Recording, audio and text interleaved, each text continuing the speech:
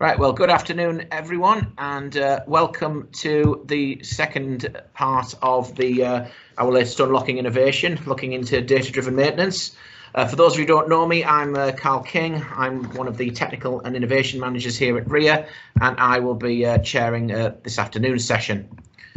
If anyone has... Sorry, I seem to have lost my slides there. Thank you. Just to let everyone know, before we get started, we're going to be collecting contact details of organisations with capabilities around data-driven maintenance. So there will be a link in that Sam Bement's going to put in the chat that will link you to a Microsoft form that you can fill out if you'd like to be considered for this. It's part of the railway technical strategy. So if any of you, if you would like to have your organisation's capabilities added to this study for data-driven maintenance, and so you can be put in touch with other people and with clients, please do just click that link and fill that form out. Just to let everyone know that the presentations will be, we are recording this event this afternoon, and the recording and the presentations will be made available afterwards. We're going to have 5 really exciting speakers. We've got a number of very exciting speakers today, covering various areas of data, of how we're going to collecting data, following on from this morning's sessions. So I hope you'll enjoy the afternoon. As you know, this morning was also about collecting data. We're now continuing that this afternoon, and then tomorrow we'll be looking at how we 2 separate sessions, one on interpreting the data and one on changing your business using that data. So please use the same link as this to join those sessions tomorrow, and they'll all have an informal networking afterwards. So this is the agenda for this afternoon. We're going to be starting, and I will, I think since we've got a very tight schedule, I'll start off straight away if that's okay, everyone. If I can start, so I will close these slides down, and if I could start by introducing Steve Chambers and Tim Flowers. Steve is the Infrastructure Monitoring Programme Director from Network Rail. He's an expert in the principles and practicalities of good practice in asset management across rail, airports and infrastructure sectors. His broad experience spans asset management, infrastructure management and operation, rail operations, business planning, culture transformation and change management. Steve is joined by Tim Flower, who is Network Rail's Chief Intelligent Infrastructure Engineer. Tim joined the rail industry in 2001, working on several asset and maintenance data roles, before moving on to managing on-track machines and maintenance performance. And in 2009, Tim moved into network operations programs, delivering the maintenance effectiveness program, including plane line pattern recognition and leading on resolution national maintenance issues. Tim was appointed as head of maintenance in July 2016, and July 2017 took on chief engineering role for the Network Rail Intelligent Infrastructure Program, which is what he's going to be presenting on today. And I believe you're starting the presentation, is that right, Tim? So if you would like to share your screen, and which you already are, I'll let you begin. Thank you. It's work. That's great. Thanks. Not presenting to turn off their cameras, please. And can everyone please make sure you have your microphones muted. And if you have any questions, there will be a question and answer session after every presentation. But if you have any questions, please put them in the chat for us to put the presenters at the end of their presentation. Thank you very much, and enjoy the afternoon. Thank you. Right, okay, here we go. So yeah, Intelligent Infrastructure Network Rail. I'm just going to give really a brief overview of the program, how we are approaching things, and before handing over to Steve, who's going to talk in more depth about the infrastructure monitoring program, which lots of you will be very interested in. So in terms of Intelligent Infrastructure Network Rail, it's really about using technology to turn data into intelligent information, really thinking about what do our teams need to help them work smarter, be safer and deliver improved services. But that's obviously very a bit of a strap line. So what is it all about really? It's people and culture transformation. It's helping people to understand why it's important, why data is so important to their roles, why it's important that they collect the right data, they give us accurate data, and then we really think about the data that we hold in our systems. Because without people and without the culture transformation, the program isn't going to deliver what it really clearly can. we'll only be as good as the implementation of our products, and that's so important for us to bring people with us. We put 5 building blocks in when we formed the program, because we did a lot of thinking around, what had Orbis done, the previous transformation program, what had maintenance effectiveness done, where had they been successful, and where hadn't they perhaps delivered the benefits that we expected. And through those lessons learned, we came up with these 5 sort of key pillars as to how the program should deliver. And the first bit, and probably for me the most important bit, I would say that it is about the engineering assessment. It's about understanding the failure modes of each individual asset, their components, and also the impact on the system that those failure modes can have. Because by doing that initial engineering assessment, we're then able to set out what the rest of the program delivery should look like. So we can use the engineering assessment to think about what we should do to the asset. Should we stop buying an asset? Should we work with the supplier to change out a component in the asset because it's never going to give us the reliability or performance that we actually need from it? We can also use that to then set the maintenance regime. So we're doing a lot of work at the moment about considering our maintenance regimes, and we're again using that engineering assessment, using failure modes, effect criticality analysis, using reliability centered maintenance to deliver an efficient maintenance schedule that delivers the performance of the asset that is required for where it sits within the network. So again, that's really important. Previously, we had a one-size-fits-all approach to maintenance for the most part, particularly in perhaps signalling and EMP disciplines. Now we're able to put more nuance around where does that asset sit and what is the operational impact of that failure. I think we've had it in track a little bit more over the years with track category, but again, we're able to put more depth into that thinking now. And then again, off the back of that engineering assessment, we can then specify what our monitoring requirements are for that individual asset or that set of assets. And that could be from a train, which again Steve's going to talk about later, could be from fixing something to the asset, could be from a helicopter. What it's really about is thinking about the what we're trying to achieve and then setting a piece of monitoring equipment to deliver those outputs that we're trying to get to.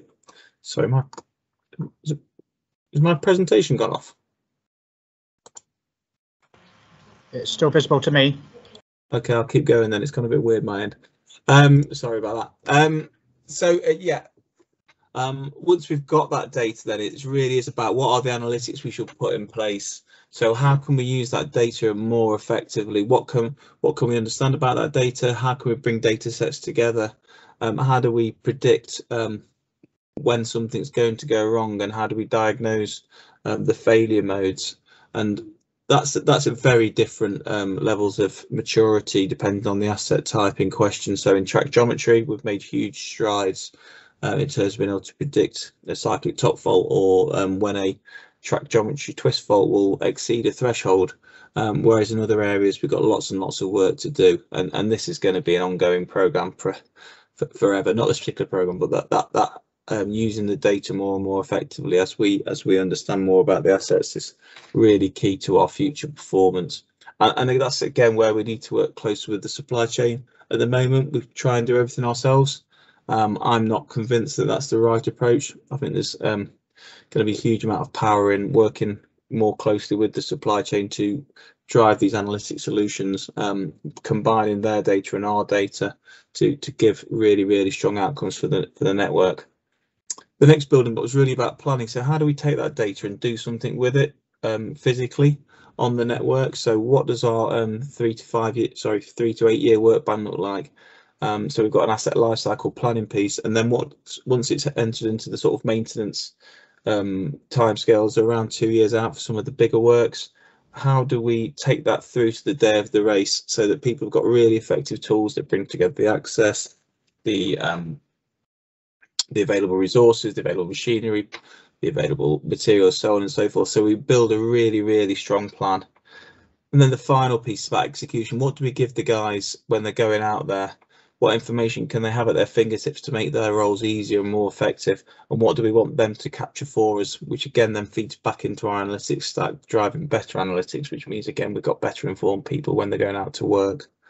And underpinning it all, it's about that continual feedback. COVID's obviously made us reconsider what we're delivering, making sure that we're delivering the right things for the end customer, the passenger, the freight operators, but all and that gets specified through our route and region teams. So they're making sure all the time that we're delivering what it is they expect. In terms of where we are today, remote condition monitoring coverage, we've done a really fantastic job over the last 10 years, fitting particularly our signalling assets, also our power supplies, our points heating, lots and lots of track circuits out there, lots of points fitted, rail and equipment room temperature. So we've made a lot of progress, but I guess our eyes are really wide to the opportunities that IoT bring, the new sensors that are being introduced to us all the time. Just presents so much opportunity from remote condition monitoring coverage. But where we haven't been so successful is getting all that into a single central system. We need to get much better at data integration to get the full value. We need to get everything into a single place so that the end users have what they need at their fingertips. They haven't got to search through multiple systems. And we need to be better with the supply chain as well, helping them understand what it is we're looking for. So giving our requirements out, just publishing them on our external website. We've put a lot of effort into switch and crossing monitoring, both from a Trainbourne and a fixed perspective. We need to get that out there so that the supply chain can understand what it is we're trying to deliver and can develop solutions accordingly. And we also need to make it easy to buy things from a route perspective, and obviously for the supply chain to sell things to us. The final bit to talk about is what does it mean for the front line? It's about simple to use tools that meet their needs, automating manual tasks. That's a big effort for us at the moment, using remote condition monitoring to understand asset state, but then taking it on and predicting time to failure and root cause, giving people data when and where it's needed so that they are able to really do a good job when they go out there. Making people safer as well. Better planning means less time on the asset. Really fundamental. So it's about doing the right place in the right work. Sorry, right work in the right place at the right time. And I'll hand over to Steve now. Thanks, Tim. I will just share. Of course, that's coming up. Thanks, Tim. So hopefully the slides are now up. You can see that. I'll assume that's a yes. So what I want to do is working very closely with the as part of the Intelligent Infrastructure remit in Network Rail. We've set up a programme which I'm leading on infrastructure monitoring, particularly looking at Trainbourne infrastructure monitoring. And the programme was established a year ago to specifically sort of respond to several things coming together. One which picks up on what Tim mentioned, all about the end users. There's a real drive, I think, stronger than I've ever seen it in 25, 30 years in the industry, to really grasp the sort of nettle and separate trains from people now. We still got too many people, too many maintenance and engineering teams spending too much time out on the lines inspecting the assets. Apologies, it's telling me the content's not displaying. It works fine at our end. It's still there, is it? Okay. Apologies, Yeah, it's just fit off my screen. So spending far too much time on the ballast, and there's a real drive to sort of grasp the opportunity now and move to more automated inspection and reduce the time that teams have spent out there inspecting the assets. At the same time, the last sort of 5 years or so, particularly, we've seen huge leaps forward in terms of particularly the ability to handle large volumes of data, the sorts of ranges of monitoring that Tim was running through just then. It opens up new possibilities for how we handle data, how we collect data, and ultimately get the sort of insights which the frontline teams that have got more than enough on their plate already, how do we just give them the insights that they need to be able to do their roles better and smarter.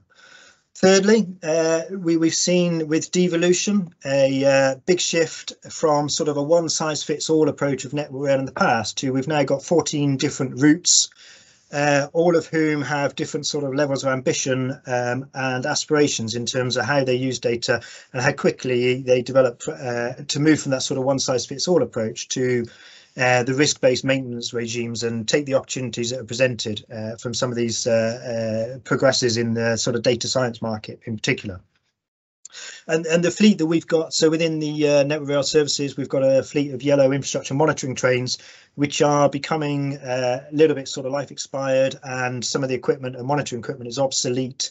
And as I say, we're missing out on some of those opportunities to move that forward. So we're looking at how do we really develop that future strategy and vision for how we transform the way we collect, analyse and share our infrastructure monitoring information. We think there's big potential to move beyond the dedicated yellow fleet and actually make use of much of the equipment that's out on the service trains too. Apologies, I've lost my slides again. I will just try and move that forward. I think I'm having the trouble you had, Tim. Let me just call that back up. So our approach in the programme is on two key themes. The first is all around how we do more with what we've got. We're an agile programme. We want to really learn by doing. And what we've established is, alongside the existing monitoring fleet, there's a lot of capability and a lot of potential out on existing service fleets to get more insight into the behaviour of our infrastructure and the rolling stock that operates on it. Examples are a lot of the new service trains coming into use have geometry measurement systems fitted on that enable us to continually monitor the geometry of the track. Equally, we've got equipment fitted to a lot of service trains that allow us to continually monitor the overhead line condition. So there's big opportunity to really grab hold of the opportunities, grab hold of that data and information, and use that in an iterative way to start delivering and making a difference for the real end users who are reliant on this data in their day-to-day maintenance and engineering jobs.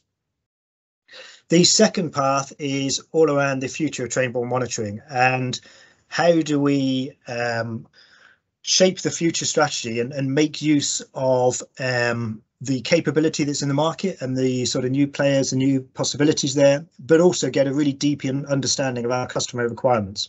So we're spending a lot of time talking with all the routes and regions in Network Rail to really get underneath what are their real needs for those end users, but also what are the capabilities in the market and how do we as Network Rail engage better and more effectively to sort of bring some of that to life for the future strategy.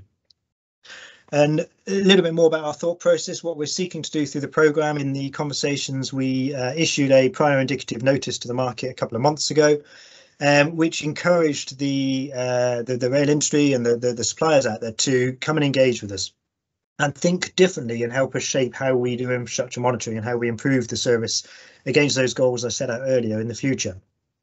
We're looking for new inventive ideas, innovations and possibilities, not just in terms of the technological capability, but in the way in which we contract and work together. I think there's huge opportunity to really collaborate a lot more strongly as an industry, and with the sort of advent of GBR, I think we'll see that strengthening a lot, and Network Rail really want to make a step change in the way in which we collaborate with the market, and Tim touched on it.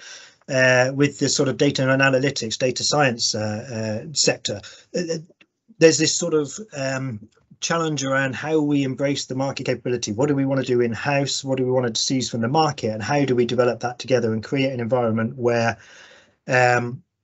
we're able to keep up to date, I think, with what is now a very fast moving environment. And we've moved away from the sort of capital supply model where perhaps we buy some monitoring equipment that may last 10 to 15 years to a much more dynamic market and much more dynamic sort of capability around data science, where every 2 or 3 years, perhaps there's different players, different science, data, different technology that will be in the lead. So we've got to create an environment where we can buy into that and provide and take benefit from those solutions, but meet the resilience that a national railway network needs from some of those sort of innovative technologies. So we're looking for ideas, not just say on the technology, but also how we do that and how we integrate closer and collaborate better between ourselves and the industry.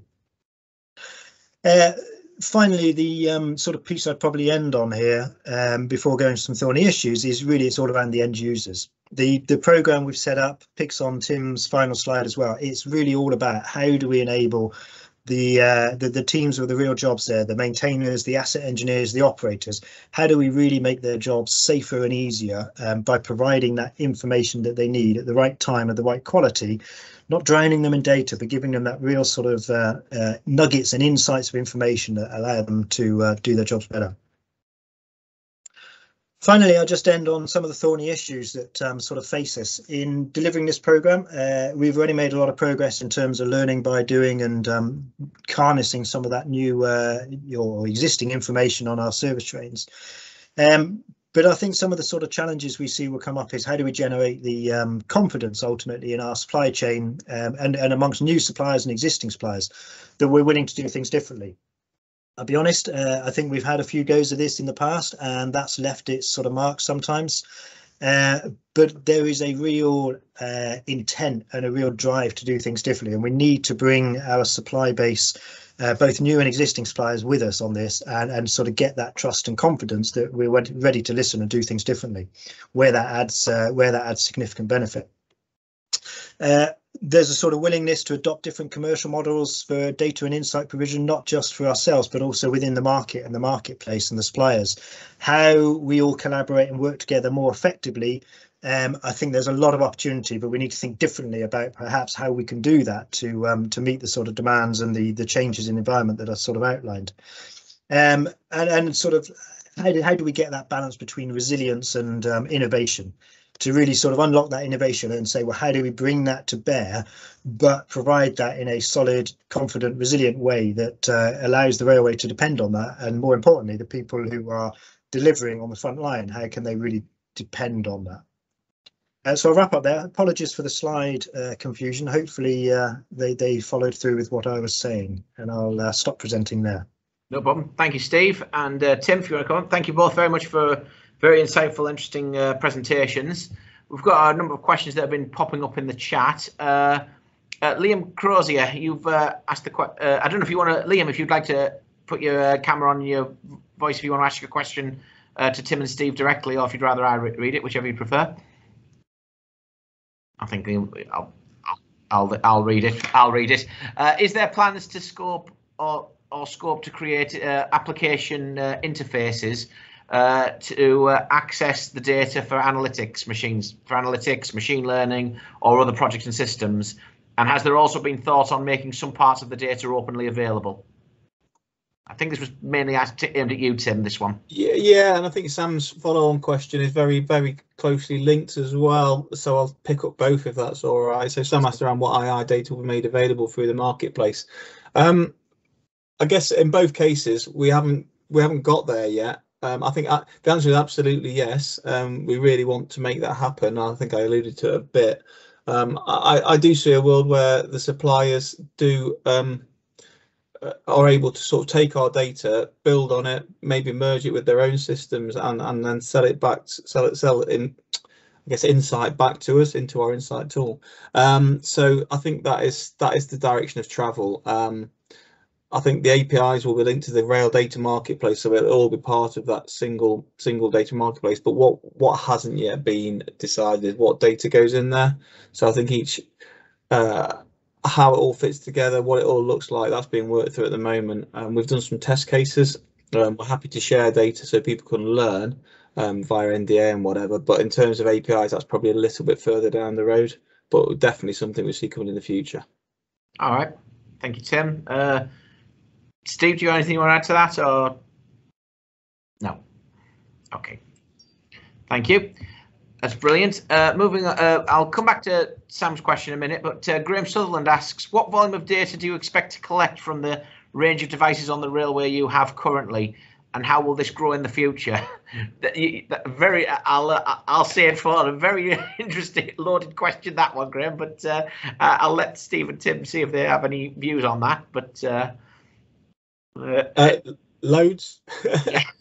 So I'm just going to say very large. So a PLPR run picks up 5 terabytes of data. Yeah. And we do at least 4 of those a day. So that gives you an idea of the volume that we probably won't be sharing through APIs because it costs a fortune. But yeah, that is an idea of the scale. So we process all that at the moment on our own server just because it is so big.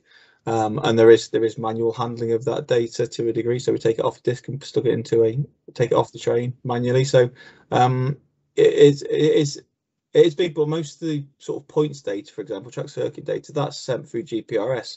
So it's pretty low volume. I guess it's about specifying what data you need back at source and what can be processed at the edge, how often you send it off, because all those things end up resulting in battery life, don't they? Yeah. So it's a non-answer, but yeah, I mean, in all seriousness, to Graham's question, I think probably what he was also getting at is that, do you see, I mean, obviously you're collecting a lot of data at the moment, but do you see that expanding and significantly with greater monitoring and so forth, or do you think you'll be continuing to gather the same amount as you are at the moment? Do you want to go, Steve? You've probably got a view on that. No, I think it'll expand significantly. I think we'll go from the sort of one size fits all is infrequent measurement using the dedicated yellow fleet. I think we'll see a huge increase in the use of service trains for gathering data. So I think we'll see an exponential increase in the data that we're capturing, and I think that shifts the focus then, as Tim hinted there or mentioned there, to edge processing and how can we shrink the volumes of data that ultimately we're then shifting around the system. And I think although we might collect that, actually the ability to pick out the nuggets, if I can call it that, and just take what we need from that will become more important as we then shift that data to the end users. But I think that will definitely shift as we rely more on service monitoring. Yeah, from my perspective, just quickly add, I think, like I said, we need to do better at specifying what we're looking for, but also understanding what the supply chain's offering. So those two things coming together should be really, really powerful. Sometimes, obviously, the supply chain will think of ideas that we haven't. So we really are keen, and we will see a proliferation of devices over the next 5 years, without a doubt. Okay, Graham, does that? Yeah, in all seriousness, Graham, does that answer your question, or was there something we've missed off that? Yeah, I think that's a really great answer. Actually, I really appreciate the detail that you gave there, and I think what you said actually, Tim, was very true, because there's like the goals that we need to go for and how they are defined and how they're specified. That's going to be very important, so we get the most out of it. So, like you say, there's a great range of, the yellow train will the new measurement train will generate masses of data and less data in certain other types. So I think it depends on the kind of question you need to ask, what's relevant and what's the best way of getting the most out of it. So I think it's a very, very good answer, actually. And I think that the thing is, for me, the takeaway is the range of data, the possibility of masses from one end of the spectrum to much smaller amounts from different types of sensors and devices. So yeah, it does actually explain a lot. Thanks. Thank you, Graham. Thank you very much, guys. I know we need to move on, but I'll just quickly ask the question that Xavi Cruz has put in, which is, do we know what's going to happen to current systems and legacy systems such as Centrix? Are they going to be integrated or run in parallel, or do we know? Or is that we're working through it at the moment, Carl. We basically need to have a single user interface for our end user, otherwise things are going to get missed. As moving to more safety critical monitoring, we run the risk of somebody missing an alarm because they're looking at a different system. So the goal is to have everything in one place from a human factors perspective. We haven't yet sorted out the architecture of that yet. Okay, thank you very much, and hopefully we can feed that back in a future event. Then that's brilliant. I'll move on. I'll have to move on quickly now. But Steve and Tim, thank you so much for being with us today, and thank you very much. If I can ask everyone to give Steve and Tim a virtual round of applause using the symbols on our on Teams. Thanks very much, everyone. That's brilliant. Using the old hand emojis. If I can now introduce, moving on to Stephanie Klecha and Neal Fleming, who are both from Porterbrook Leasing. Stephanie is the head of digital services. Hello, Stephanie. And Neal is the digital services program manager. They're going to be presenting on the use of rolling stock data for targeted adhesion management. Stephanie joined Porterbrook in 2019 to develop and deliver Porterbrook's digital strategy. She's worked in aerospace and rail with a background in materials and metallurgy. Metallurgy, sorry. I knew I was going to trip up on something eventually, and a specialism in remote condition monitoring systems. She moved from Siemens Mobility with over 10 years experience in tackling the challenges of deploying remote condition monitoring solutions within rail. And Neal joined Porterbrook in 2020 and is responsible for the delivery of all projects within the digital services program. He's worked in the rail for nearly 10 years in both the UK and Australia. And originally from a design engineering background, he started his career with Wabtec Rail before moving to S&C Lavalin and finally Porterbrook, with experience in the delivery of a variety of rail and transport projects. So Stephanie, Neal, really pleasure to have you both here today. Thank you. Stephanie, I understand you're starting, is that correct? And And Neal's got the wonderful job of sharing the slides, so go for it. Well, I will hand over to you, and thank you very much. We're looking forward to your presentation. Thank you. Very much. And it actually ties in really nicely with the presentation just by Steve and Tim, because really what we're going to show here is actually a pilot kind of project where we've actually trialed some of those principles and methods that they were just discussing at a strategic level. So what we've done in this project is actually try and use some on-train data for targeted adhesion management. And I should probably set the scene. Porterbrook owns nearly a third of all the passenger rolling stock in the UK. And really part of my digital strategy is trying to really harness the data we can get off those trains, not just for the use of train operators, but also for the use of Network Rail and other areas of the industry. So this is a real showcase place to kind of see how we can actually do that. So Neal, if you want to go on to the next slide, that'd be fantastic. So in this quick session, what we're going to first of all do is just give you a bit of an idea of the mission and the project overview, and I'll kind of show you the time frame and how it's evolved. Neal's going to go into the project execution and outputs and show you what the project actually delivered, and then kind of touch on some of the challenges and successes that we had as we moved through the project. And then I'll finish by talking about the commercial rollout and fleet expansion opportunities, because actually part of the innovation here is the commercial approach as much as the technology approach. So Neal, if you do the next slide, perfect. So I think the first thing I should state is this is a collaboration project, and you've got the 4 project partners there at the top right of the slide. GTR, our train operator in this case, Network Rail, Route Reports, who are an SME within the supply chain, and Porterbrook. And the idea was, could the 4 of us get together and actually help Network Rail with targeted adhesion management? And that adhesion management would be targeted on areas of track that's showing poor adhesion and significant lost time. And it's quite important, the connection of those two, because we have done projects previously looking at just poor adhesion, and you end up with kind of a smattering everywhere, and it becomes actually more data than Network Rail can cope with. So the idea here was, can we use the impact on the timetable to focus the deployment of adhesion management to help Network Rail prioritise scarce resource? How are we going to do that? Well, in this case, we were looking to use a GPS feed and an OTDR feed from our fleets on the Sussex routes. And the idea was, can we map, can we trend that, and can we actually turn that into something that the adhesion controllers buy into? As we move through the project, and Neal's going to touch on this in his pitch in a minute, we actually realised there was another opportunity where on this route, Network Rail were instrumenting their adhesion management machines, the water jetters, with tracking devices. So we actually had the opportunity to actually look at where jetting had occurred and see whether or not it actually made a difference to the adhesion performance and lost time on those sections.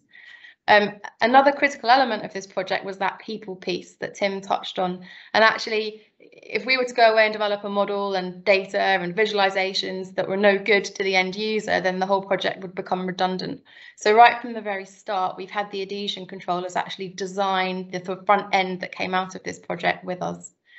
And then the final stage of this was, can we look at a way to include non-Porterbrook fleets? So the objective here was not to try and block the market. It wasn't that we only wanted something to offer to Network Rail, which was only possible on Porterbrook fleets. It was about building the supply chain so that Porterbrook's data was valuable, but it was scalable nationwide to fleets other than Porterbrook's, as well as Porterbrook's other fleets. Neal, if you move on to the next slide, thank you. So what we've got on this slide is really just giving you a bit of a gist of the project life cycle. So the project actually has spanned the last couple of years, and there are 4 key strands that I just wanted to quickly touch on before we move into the project details.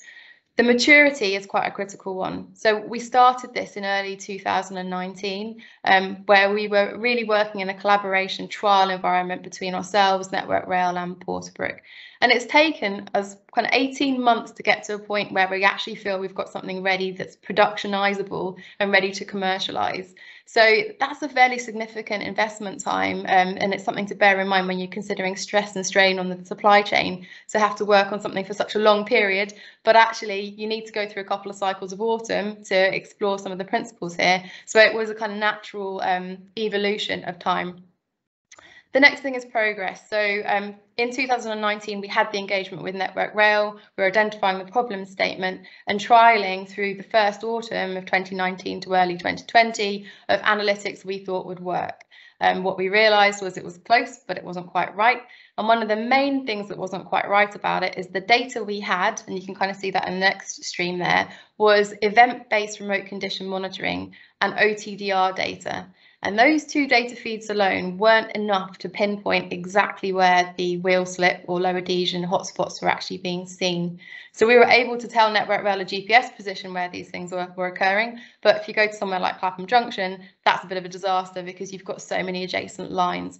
So what we then went on to do is actually develop that analytics further, so that in the autumn for 2020 and 2021, we were able to pinpoint exactly where the adhesion issues were occurring down to a running line level. The other thing I wanted to highlight on this slide is the delivery partners. There was no intention that Porterbrook would do this on our own, and actually part of our role in the industry is to try and support and grow the supply chain.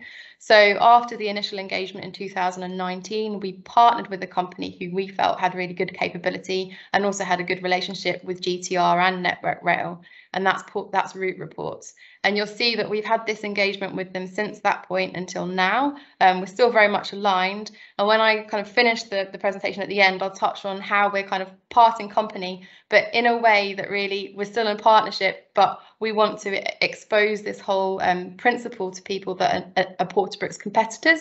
And we can only do that if we're actually not part of the end product. So there's actually quite a strategic reason that we've separated there. I think the other final thing I should probably touch on is on the data feeds. In order to resolve the issues that we had in the 2019 trial, we actually brought on an additional GPS feed mid-2020. And I think the landscape here shows you how many data sets need to come together in order to actually deliver a product that's useful. And there was a significant amount of data engineering that's actually gone into this project to make that possible. So Neal, I guess over to you to go through the project execution and kind of some of the challenges and successes we've had. Fantastic, thanks, Steph. So yeah, so as Steph mentioned, we had some early engagement in 2019 with key stakeholders within Network Rail, really to exhibit the requirements and understand what that end problem we were looking to solve. And as Steph mentioned, that granularity of the project was really a key focus of what the development really into 2020 needed to be. So the core scope of this project then was the development of the front end platform and the back end data engineering and data analytics required to give a V1 release during 2021. Steph touched on it before in the previous slide, but the opportunity then, as part of aligning with our key data partner, Route Reports, they had a parallel project, was looking at fitting GPS equipment to the Network Rail treatment trains, and really that opportunity allowed us to answer two key questions really. The first being, how do we identify problematic adhesion areas on the network? And that's really the core scope of the adhesion and lost time in section of the project. And then the opportunity part of the project that was realised, well, how can we monitor those treatment fleets on the network? And that was really the parallel project that Route Reports were providing. And the end output really is, and the benefit realised for the end user, is this unified seasonal intelligence platform that we've created a proof of concept at the end of March this year, and we're looking at further developing and trialling as part of autumn this year. So this video is a kind of visualization of the basic concept of the tool. I hope you all can see it. Do let me know if there's any problems with it too. But the video shows, in a minute, you'll see the green is the train travelling on a specific section of track, and you'll see it will come across an area of potential lost time, which will flash red. So the premise being that when this red lost time in section area is then mapped across multiple adhesion events from the on-train data recording data from the vehicle, the platform can identify likely areas of lost time and visualize these for the users to use as part of their normal seasonal performance responsibilities. Our development team and our project team endearingly call this the hungry caterpillar, as the green caterpillar progresses along the track and eats its way through red adhesion areas. This key focus here showing that we have those key adhesion hotspots flashing red on individual sections of track and lines, and that was key because that was a key development from the early engagement in 2019.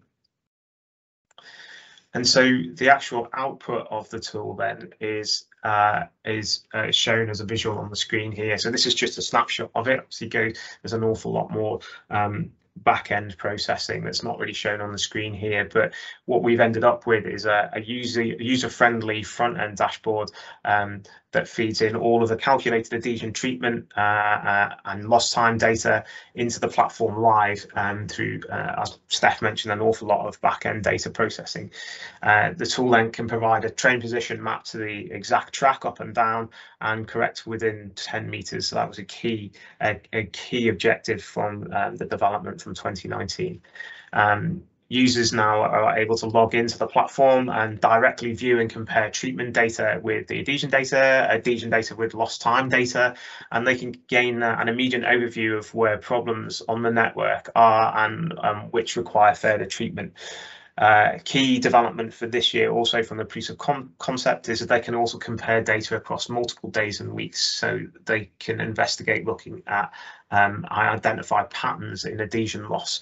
So that opens up the user not only from a controller point of view, people directing the treatment trains, but also to the seasonal performance project managers to look at trends across season and season.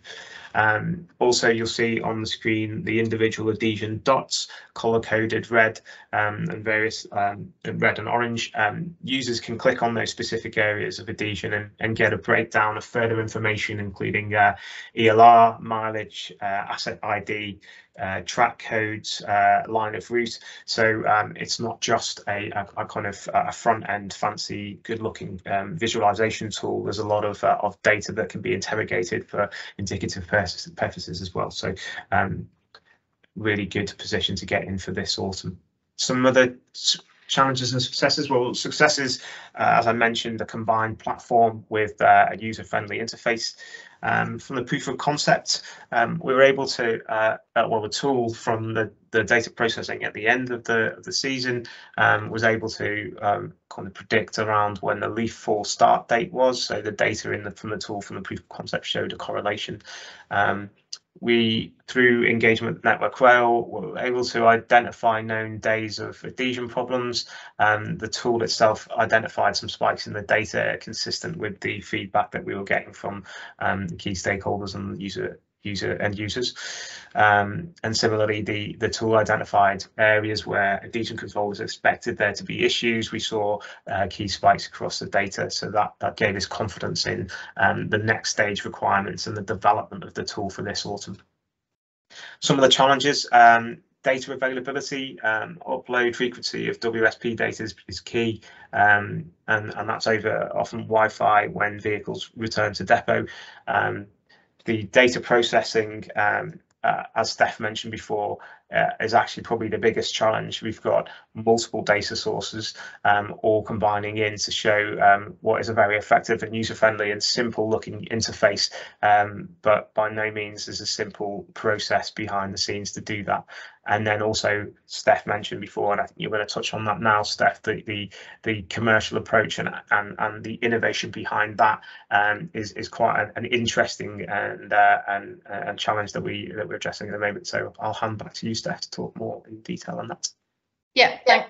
It's the last slide because I know we're kind of a bit short on time. But so the idea here was, how are we going to commercialise this? How do the people who've been involved in developing this actually kind of cover their OPEX and actually get incentivised to kind of have this approach moving forwards? So we've got a bit of a flow chart on here, but essentially what we're offering this year is we're trying to split this out such that Porterbrook offers a curated data subscription, which is basically the right data from our fleets that's compatible with the tool, but we're pushing that across into ideally Network Rail, some kind of data marketplace. And I think actually the DFT announcement at the end of last week is really timely, because having a location such as that to push this data, which is essentially raw data, but curated raw data. Route reports are then offering Network Rail a visualization license. So the idea is they suck in data, any data that meets that format, and they can visualize it in the tool that we've just shown. So this way, Porterbrook's able to cover their OPEX of actually providing that data, but equally other competitors or people unrelated to Porterbrook are able to offer the same curated data in that format, which could also be wrapped into this route reports tool. So it was actually, it looks quite simple on the screen, but it's been quite complicated to come up with a commercial approach that we think actually works as a scalable kind of industry-wide solution that's open to all. The other thing that's quite important is this passing of the curated data into a central place. And I think it kind of links into some of the questions we had at the end of Steve and Tim's conversation, because having that data in Network Rail's data marketplace actually would enable them to open it up to other suppliers and other end users. It's not that Network Rail are being offered just one tool and they've got one use case that's being capitalized from the data. So that model there is actually quite strategic in that respect, because it opens data up as well as offers Network Rail a tool that we've worked hard on to kind of tailor to their end needs. So I know we're out of time, aren't we? But that was really wanted to talk about. Actually, that commercial rollout, commercial approach is actually just as complicated sometimes as the data engineering, the technical challenges. Of course, say as an engineer, Stephanie, in my experience in my home, the commercial is usually more complicated than the technical, but that might just be how useless I am with money. I don't know. But thank you very much, Stephanie. And Neal, I don't know if you'd like to turn your camera on. Thank you both for absolutely excellent presentation. I'm going to try and bash through. You've got quite a lot of interesting questions, so let me see if I can get through a few of them. Tim Flower, if I can start with one from Tim Flower, who was saying, were there any contractual issues to overcome in terms of providing the wheel slip data? I know that's quite a specific commercial question. Is there anything you can say about that, Stephanie? Or is that... Yeah, so at this stage, no, because and that was deliberately why it's a collaboration project. The commercial offers just come out from us to Network Rail. So I think if there are going to be any, it's going to happen now. So let's see. But at the moment, everyone's been very collaborative on this. Brilliant. Oh, thank you, Stephanie. The next one from from Graham Sutherland. He was saying how great it looks. I think this is more aimed at you, Neal. How accurate is it, and what are the metrics used to judge effectiveness in the tool? Yeah, so I'm struggling a little bit with my camera. I have tried to turn it on, so apologies. But yeah, so as we mentioned, that the key accuracy that we wanted to reduce down to was the lost time in section. So that's a 10-meter sectional accuracy. And I guess, Steph, is there any other key metrics that we want to look at from an accuracy point of view? Yeah, I think one of the things that would be really good for us to do would be to validate whether or not that there is poor adhesion. And I think actually that was one of the challenges, is that currently poor adhesion is mainly tracked through driver reporting it through, I think it's basically a form they submit. So you haven't actually got a quantitative data set to do the comparison. So we're looking at trending and whether or not the data has correlated with what the drivers are reporting, which it is. But I think on from a scientific perspective, there's probably further like confirmation that we can probably get over the coming years to make sure that it is truly accurate data. All right. Well, thank you very much. One from Ian Maxwell. He says, it looks like your system is focused on adhesion problems affecting traction. Is it able to also look at adhesion affecting braking? Yeah, and we've had that question quite a lot, and that's definitely something that's being rolled into the platform at the moment, because we do have data available to look at wheel slide and poor adhesion under braking. So yes, equally, other expansion to can you correlate this with vegetation type, etc. Yes, all of that is something that I think route reports definitely would be looking to incorporate, or even work with someone like the Met Office then. Oh, thank you. That's excellent. I'll come back to Sam's question in a minute, but if I can ask Matthew Burroughs' question, what do you think the level of efficiencies are that could be achieved with adhesion management if this data was readily available? Oh, do you know, I don't know. And I think actually it would probably be for Network Rail to comment on that, because I think at the moment the deployment is very much reactive and also not based on quantitative data. And I think until you have a stake in the ground at using quantitative data and compare what it was like before and after, you can't. I wouldn't be able to give an estimate, I don't think, Carl, at this point. But perhaps next year when we've run a second autumn. Unless, Neal, have you got any extra info on that? Sorry, I did just drop out there, but no, just give me an overview of what we were just talking about then. Have we done anything looking at the efficiencies that we've actually saved for Network Rail? No, it's actually one of the key objectives for this year's autumn trial. It's one of the things that we're most excited about, actually. So we got some indicative outputs from the proof of concept, but actually that's what we're most excited about from doing the trial over the next autumn period is really validating data. Brilliant. Thank you both. Well, I'll call it a day there at the moment. And there is another, Sam's got a question for you, but I think he'll pick that up with you later, or you can maybe pick it up in the chat. Which is a good point. And but if I can ask everyone to give Stephanie and Neal a very big round of applause, I think we all agree that was a excellent and very interesting presentation. Thank you so much for being with us today, and thank you for that. Hopefully, if you're around at the networking at the end, I'm sure there'll be a few more people who want to talk to you about this, and I'm sure you're going to get some quite interest in the data. So thank you both very much for spending the time coming today to present that to us. It's been thanks very much. Both. Thank you both. Thank you. Moving on, if I could ask Liam Bradley Smith to turn his camera on. Liam, are you there? Afternoon, Carl. Yep. Nice one to see it. Liam will now present on digital inspections for rail infrastructure. Liam's a principal research engineer at the MTC in Warwick. And sorry, that was my alarm for the last presentation going off. And I'll let you get on with it. I'll just let you get straight in, Liam. And thank you very much for being with us today. Look forward to your presentation. Excellent. Thank you very much. And yes, good afternoon, everyone. I'll just put the slides up. Let's go for the screen, nice and simple.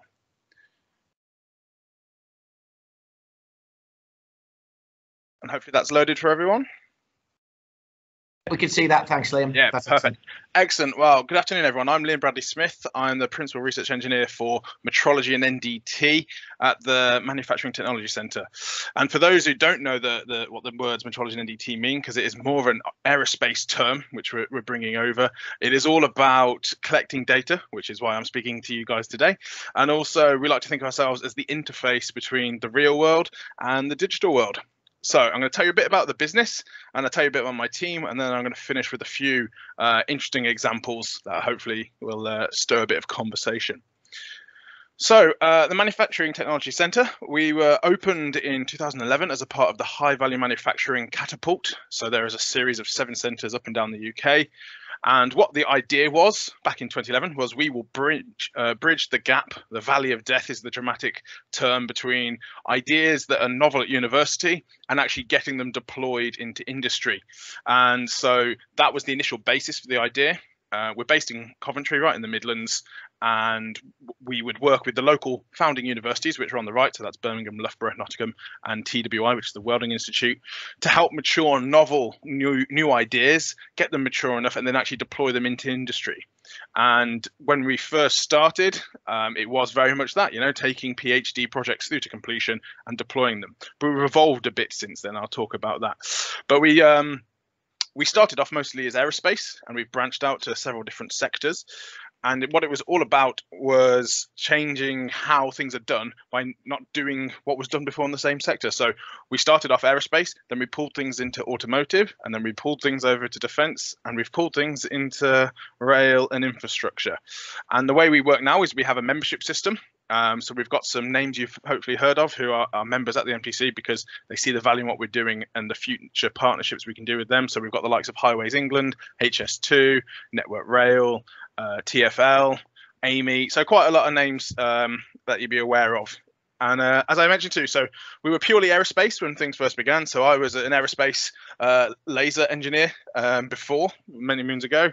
And what we've done over time is grow our team and our skill set. So back in 2012, when I joined, there was only 90 staff. Now we're at 800. And my team in particular now has 36 people in it, all sorts of different backgrounds, ranging from these different sectors. And of course, the interesting one today is transport, because we're talking a bit of rail. So our disciplines, we grouped ourselves in these 9 big areas of novel challenges and how we like to approach them. We're the National Centre for Additive Manufacture, so that is building things in inorganic shapes, normally from a powder, building up non-conventional machining, things like foldable electronics, things like surface texturing for different properties. And I won't read them all, but we do a lot of cool things, I like to think, when we get to play with a lot of interesting toys. And in particular, as I say, I'm metrology and non-destructive testing. And as I say, we're the interface between the physical world and the real world. So what do we actually do in metrology and NDT, M&NDT for short, as I'm going to call it? We're all about being independent. So as I say, we are in the Catapult, which is actually a government-funded entity.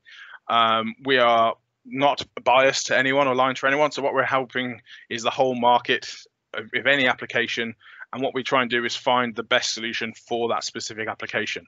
So as I say, the likes of Amy and Network Rail are end users of this process, where we help them go through something, for example, like track spreading or rail wear, find the appropriate solution, and then modify and deploy it. So we have a lot of pollination from different sectors.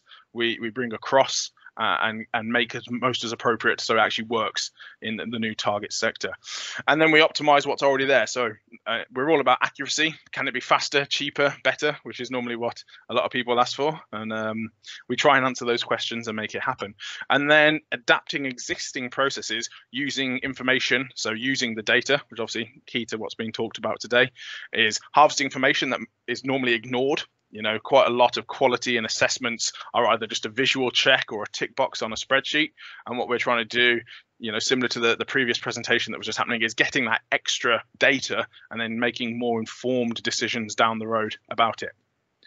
So we're talking about collecting your data. That's something in particular my team are very good at, is we like to collect data, and we've done quite a lot of fun examples, things like tunnel linings, walls, high-rise buildings. I've put some examples here that are most relevant to rail. So we've got some penetrative inspection for tunnel linings. So not just good old tap testing and a visual, but trying to inspect, you know, up to 9 rings of brick deep for any voids, cracks, porosities, delaminations, etc. Rolling stock, so a live inspection on the top right of a wheel while it's being welded to make sure it is basically, rather than having a scrapped wheel, it is being brought back to full life and it can have another service. And then mapping out a brown site, so collecting data using various techniques, ground penetrating radar, some other fun tools. And then what's key with all of these, what we try to do is actually make it human readable. So I've got a lot of PhDs in my team. They're all very clever. As I say, our origins were the gap between university and industry. But what we've spent a lot of time over the last almost 10 years is getting all that data and then converting it into human readable. So you don't have to be a PhD to understand what's going on. It is mapped out. So particularly the image on the middle right, we linked up with Google Maps, so things are nicely displayed. So it's all human readable. Any defects or elements relative and asset locations are all 3D in space, so that any non-skilled individual can read it quite happily. So as I say, the key for us is digitizing what's already there, understanding what you have in the real world, using that interface, and then once you've gathered it, then you can use it, and then you can start making some more informed decisions. So we do a lot of digitizing for the rail world. That's both rolling stock, platforms, stations, etc.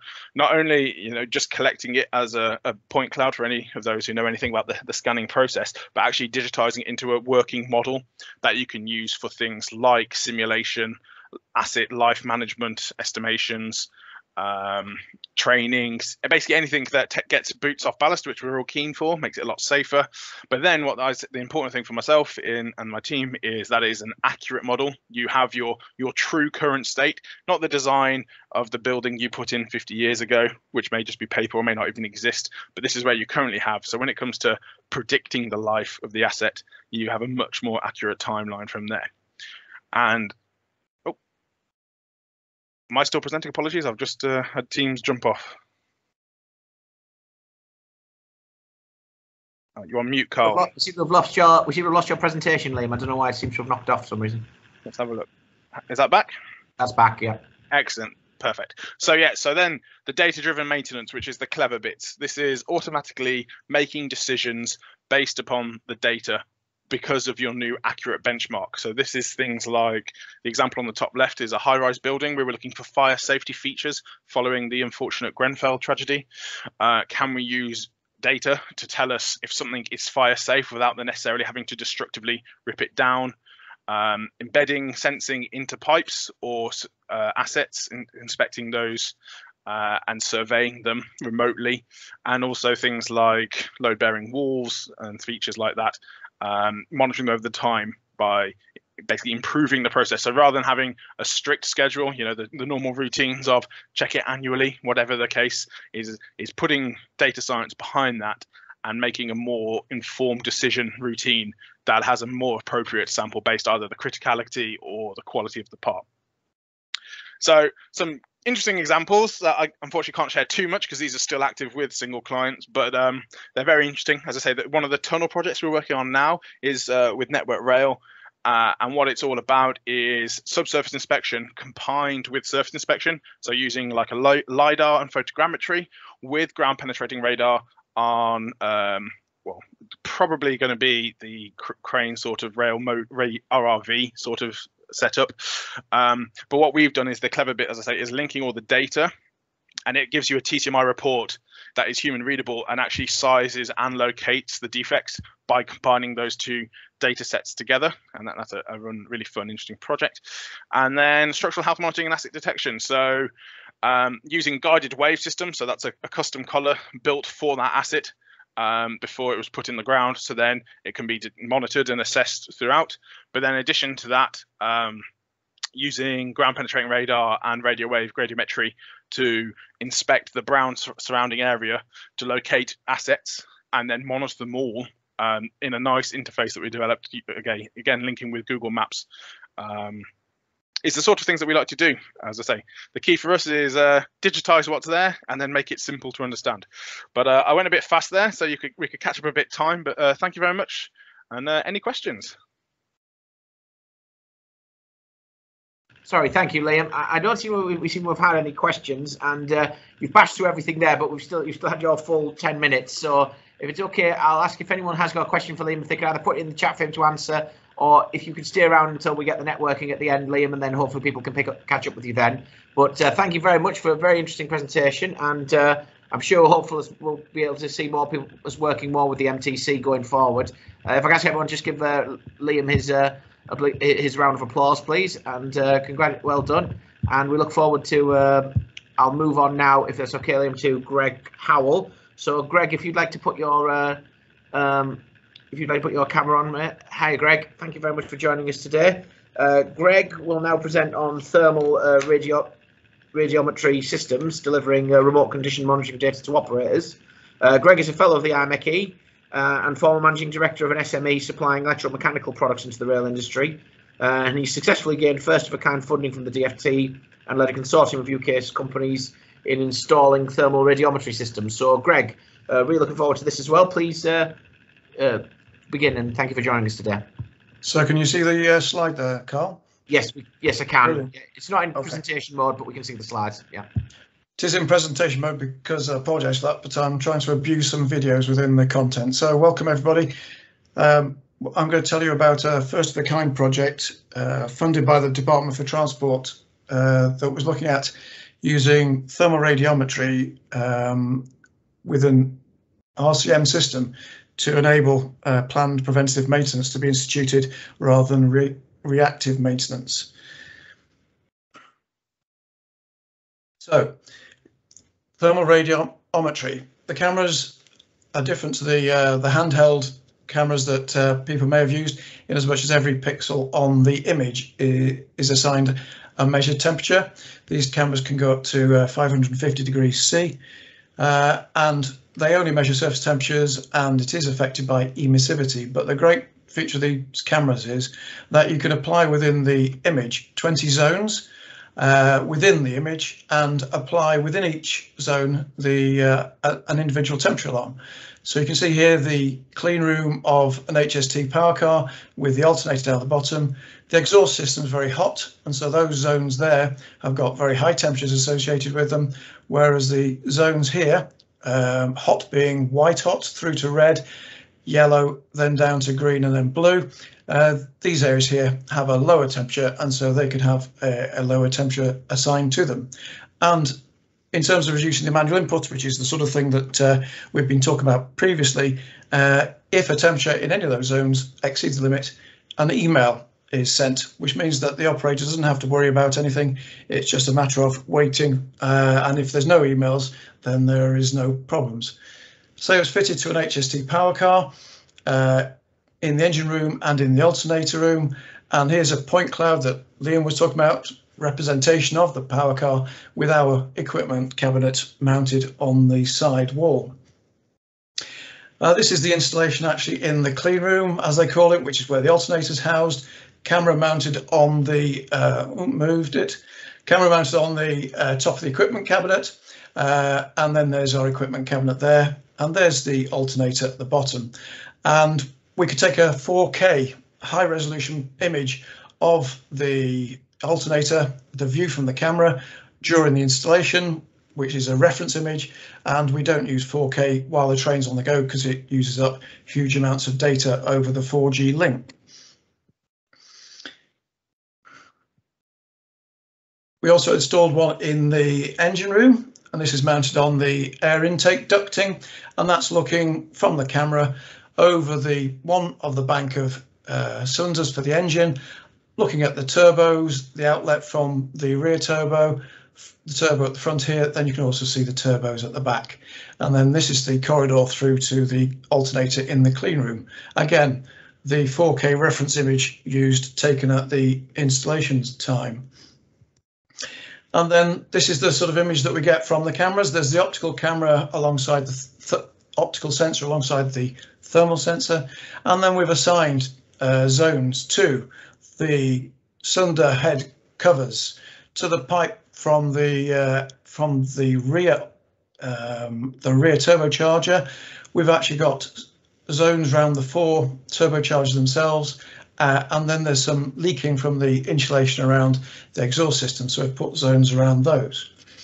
And then that we can then track as a train runs around, and as I say, if any of these zones exceed the limit that's been assigned to them, then we get an email sent to us saying that there's an incursion happened, alarm's gone off, and it includes a video clip to show which of the zones has been triggered and what happened during the alarm itself.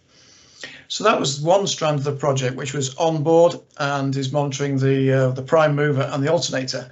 The second project side to the project was line-side version of the same system. And so this was installed next to the Great Central Railway in Loughborough. And here the photograph shows the installation, which is completely remote. There's no mains power to this location, line side. And so we've installed a solar panel, which is charging up batteries inside this equipment cabinet. And that then is providing power to the brains for the camera. The camera's slung underneath.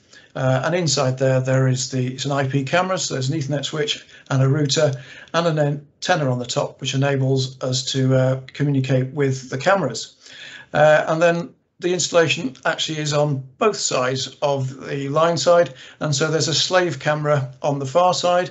This is the camera you could see in the former picture, and then all that happens is that there is an Ethernet cable, fully screened Ethernet cable, going through a duct through the ballast, connecting the 2 cameras, and we're providing power from this camera through power over Ethernet, and the data is being transmitted back to the master camera. There's also a portable setup, and you can see tripods set on the public side of Network Rail fence, and that meant that I've been able to take the cameras out and install or check on mainline operation as well. Part of the mainline operation that we've got is this is a picture taken from the tripod mounted camera and shows a freight train going past one of the cameras. So we've been asked to be able to look at identifying the vehicle. So in this case, it's the from the wagon ID, and as I say, I want to abuse the. We also, you can see in this one, they also want us to look at the ability to look at the status of the doors, the discharge doors. In the horizontal position, these 2 indicators are showing that they're locked, which is good. And if they're not locked, then they're in the vertical position. And so we're looking to do some machine recognition to enable that to be detected. But the one thing from the cameras is, as we run through the video, you can see that there's a witness, hopefully you can see it on your screens, the witness of the wheel from a previous braking application, presumably just residual heat within the wheel trim, the wheel tread, sorry, and there's also a witness of the axle box. And that is consistent throughout the train, and you can see as we go through, until we come to a vehicle here, where all of a sudden we have the front bogie of that vehicle and the trailing bogie of that vehicle, both showing much more yellow than the previous ones, and that's indicating a hotter temperature. So the suspicion there is that that vehicle may have dragging brakes associated with it. And you can also see that from this position we can actually see the back of the opposite side of the wheel. So we're not just looking at the near wheels, but we can actually see temperatures from the rear ones. Because I'm over a fence, it's not so easy, but it is better in an ordinary position where we're lower down. And then similarly, the situation being proven on a passenger train. This is a HST, and on the HST you can see the temperatures of the wheels of the power car are yellow. And then as we sort of advance the video, you can see that the leading car, the brakes are all at ambient temperature. And then, as is characteristic on HSTs, the coaches are typically, the other coaches are showing hotter temperatures, some red in them, and then the rear vehicles are back to yellow again. This was indicated to the operator, and the operator during a routine overnight exam checked those brakes on that vehicle. The brakes were working, but not in the initial position, and they replaced the distributor, and that confirmed that the indicators from the monitoring system were showing thermally that the brakes were not working. And this means that it can be used to direct the maintenance teams, because rather than having to test and examine all the brakes, all that they need to do is check for brake pad thickness, and then would be able to monitor the thermal video to indicate whether there's any problems with any individual vehicles. And so where are we going from here? And so the next stage is working with our SSB and the cross-industry RCM steering group to look what we can add into that steering group and the good work they're doing. Working with Network Rail to approve the line-side system to be used on their property. And then also the automation side. Everyone said that it's great having the data, but what we don't want to do is have to be reviewing video footage. And so the whole idea is to look at automating. On the onboard, it's easy because the subject does not move past the image, and so we can put those zones. When the subject's moving, that's not possible. So we're looking for some funding for this. And the idea is to compare temperatures down the train. So looking at wheel sets, are any wheel sets different to other wheel sets, indicating dragging brakes, poor performing brakes, looking at axle box temperatures that are out of kilter with the others.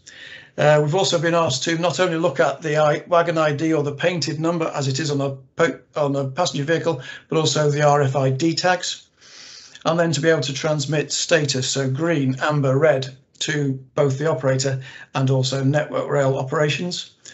And there is a priority behind all this, because following the unfortunate derailment at Llangarach, the RAIB recommendations have not yet been published, but it's imagined that they're going to say that we have to look at the rolling stock as it comes onto Network Rail, because the primary cause of the derailment was a brake that came on during the running of the freight train that led to it derailing due to a flat on the wheels going over a set of S&C crossing. So that's the situation in terms of the projects at the moment. And as I say, we're looking to work with the industry to be able to make that data available to all users. Okay.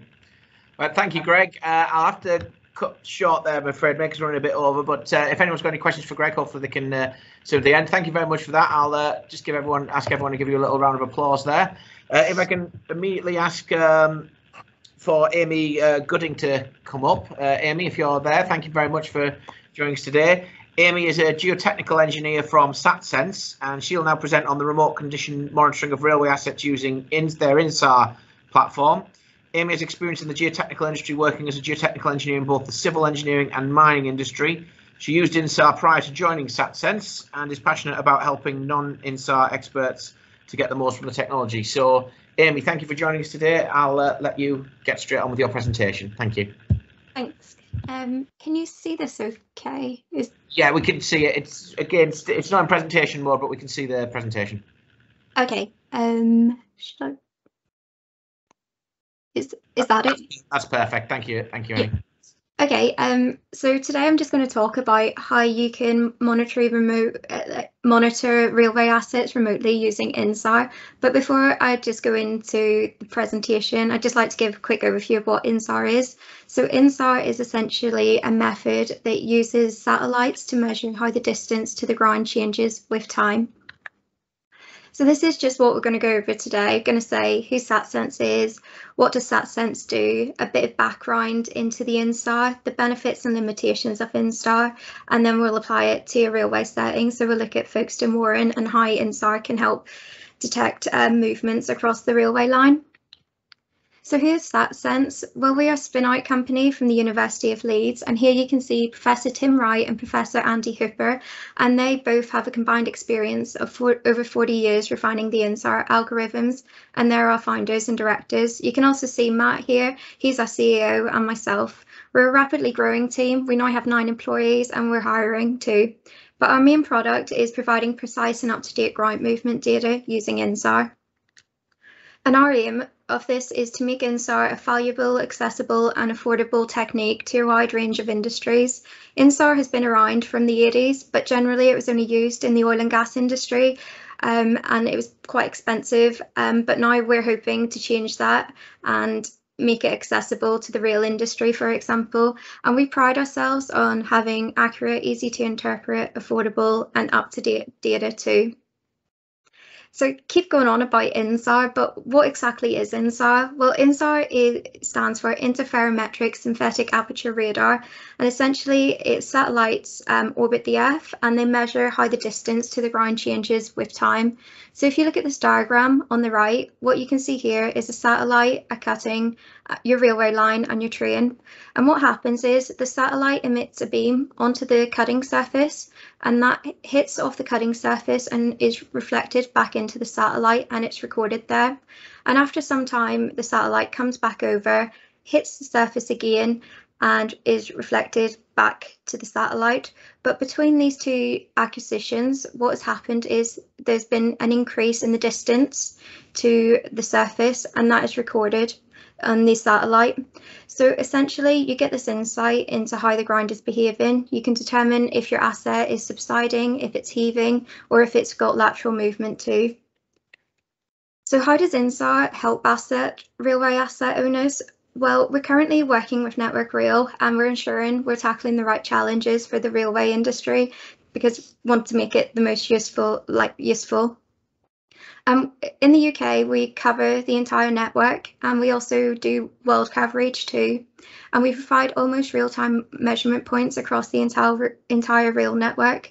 So these are all points that have a measurement to them. And when you zoom in on them, you can see that they actually relate to the railway line here. So what you see up here and down here is white points, and that indicates stability. But then you can also see these red points, which indicate settlement. And when you start clicking on these points, you can see the rate of settlement over time on this displacement time graph. And you can actually pinpoint when the settlement starts to stop. So between 2015 and July 2019, you've got about 80 mil of settlement, and from there onwards, there hasn't been as much settlement. So what are the benefits of InSAR for asset monitoring? Well, as Steve said in the earlier talk, this is a technique that doesn't need those boots on the ballast to get a measurement. You can get 4 measurements every 6 days without sending anyone to site. You've also got data dating back to 2014 over much of the network for historical analysis too. And you can also see over the boundary fence, so you don't have to peer over the fence to see what's going on over the boundary and what movement is occurring there. And all this means is that you've got a bit more predictive in your maintenance, and hopefully this will prevent events by identifying precursor events. But InSAR is not a perfect solution to replace all existing technology, and as in the earlier talk, it's one of those complementary techniques that could be used with other techniques too. And this is because InSAR requires consistent reflections from urban objects on the surface too. So if you take a look at this picture, this diagram here on the right, you can see this railway line running in the sort of north-south and east-west direction, and the towns just here. And you can see that there's good spatial density But when you start looking at the fields, you can see that there's no points, and that is one of the limitations of InSAR. We're also not able to identify all failure events using InSAR because some failures don't have that precursory signals, but we're starting to do more research in that area too. So if we take a case study example, if we go down to the south of England, to Folkestone Warren, what we have down there is a large deep-seated coastal landslide. It's quite a large landslide. It's 3 kilometres wide by 350 metres in length. So for visual inspections, it's quite a big area to look at to try and identify what's going on there. And what you have here is the London to Dover mainline railway as well that runs through the Warren. Now, if we put our measurement points, the InSAR points on the map, what we see is very good spatial density, especially at the toe of the cliff, the upper cliff face, and in the town of Coppell Laverne. But you see that challenge of InSAR in the fields where there's not much points. So you can see red points in the upper cliff, and you can see blue points in the lower cliff too, at the toe. So if we just focus at the crest of the slope, we see those red points indicate negative velocities. And when you plot your time displacement curves, what you see is almost 65 mil of displacement from January 2015 to today. And then if you look at the toe of the slope, you see opposite behaviour. So you see upward movement of about 30 mil on your time displacement graphs, and that's showing the capabilities of InSAR being able to see how your asset is moving from 2015 onwards. So SatSense is looking to the future and looking to give a bit more information about these points, because there's a lot of data there, but we want to make the most use out of that data. So we're looking to develop tools that allow you to search for assets, and it tells you how many points are moving in the last year too. So in this case, we're just doing a search along the line and we're looking around Doncaster. So if we click there, up pops your data page, and you can see Doncaster line here, and you can see loads of red points. We can see we've also hoping to develop this tool with profile settlement as well, so you can actually pinpoint exactly whereabouts you want to send your engineers out to site, and you can also see when displacement is largest in which year. So yeah, just to conclude then, InSAR is a really powerful technique, and it has the ability to monitor thousands of assets from space. It's not a perfect solution to replace all existing technology, but it's definitely a complementary technology. It has the potential to save on monitoring costs, and these are just some of the countries that we cater for. And if you'd like to hear any more, please contact me on amy.gooding@SatSense. Thank you very much for your time. Any questions? Sorry, Amy. Yeah, thank you very much for that. We've got a couple of questions, but might only have time for one. But there's two that are very similar, asking what the level of accuracy is this, particularly if in regards to vegetation on the ground, and if that affects the ability to spot movement, or if you can spot vegetation. I don't know if you can give us a view on that. Yeah, so vegetation is definitely like one of the issues with InSAR. It's quite a challenge. If you have like loads of data points around the vegetation, we could probably get to around 5 mil accuracy, but we are developing looking at those rural points and trying to increase the accuracy too. But across more urban areas, we can get to 1 mil accuracy. Brilliant. Thank you very much, Amy. There are a number of other questions, but we are running a bit short on time, and you're quite close. So if it's okay, if I can ask you just have a look at them in the chat and maybe catch up with people at the thing. But thank you very much again. Another very excellent presentation. If I can ask everyone to give Amy a very well deserved round of applause there. Thank you very much. Thank you. If I can immediately ask Keith Wilson and Jackie Butterfield to come up. Apologies for the slight delay, Keith and Jackie. But Keith and Jackie are from LB Foster Europe, with Keith being the business development manager there, and Jackie is the lead applications engineer.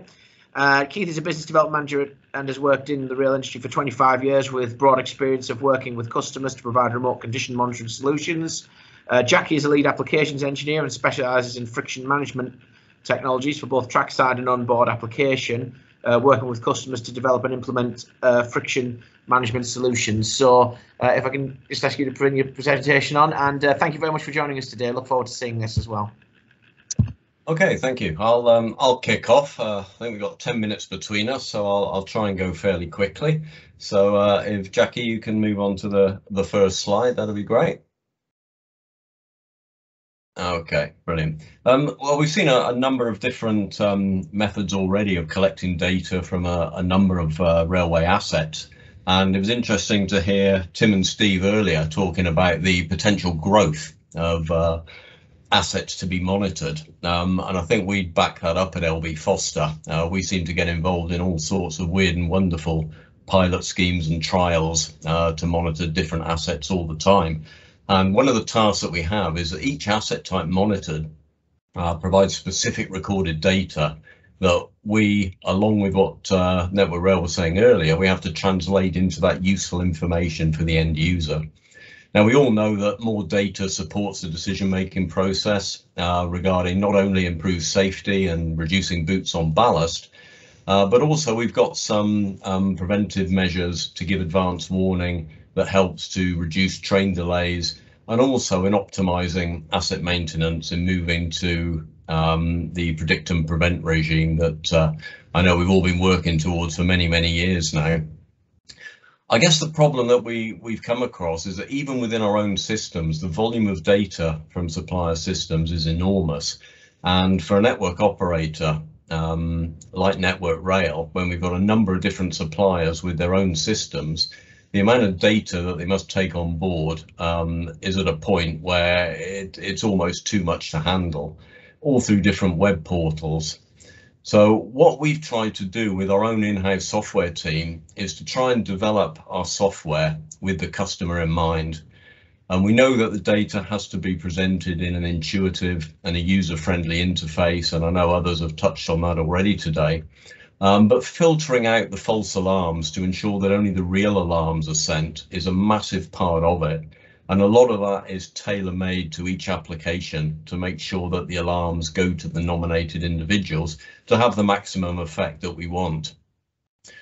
We've incorporated a number of things into our own software system. The RAG status, most of you will be familiar with, red, amber, green, so it gives an easy visual display. Graphical displays, full asset history, drill down menus, they all help. But what we found, bearing in mind that we're a global company and we've got a number of systems embedded in United States, Canada, Mexico and mainland Europe as well, is that we found the best way forward is to develop any system in partnership with the customer. And I think most suppliers would agree that if you can get the customer on board early, particularly with development projects, it saves an awful lot of time at the end of the project trying to put things right that maybe were misunderstood along the way.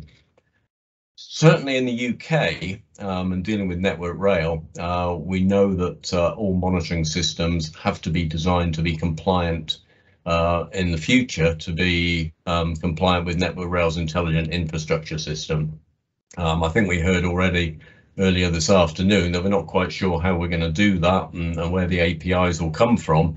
So I guess, again, it's up to the suppliers to work very closely with Network Rail and other operators to make sure that we get that right between us, because I've been involved with remote condition monitoring now for many, many years with a couple of different companies.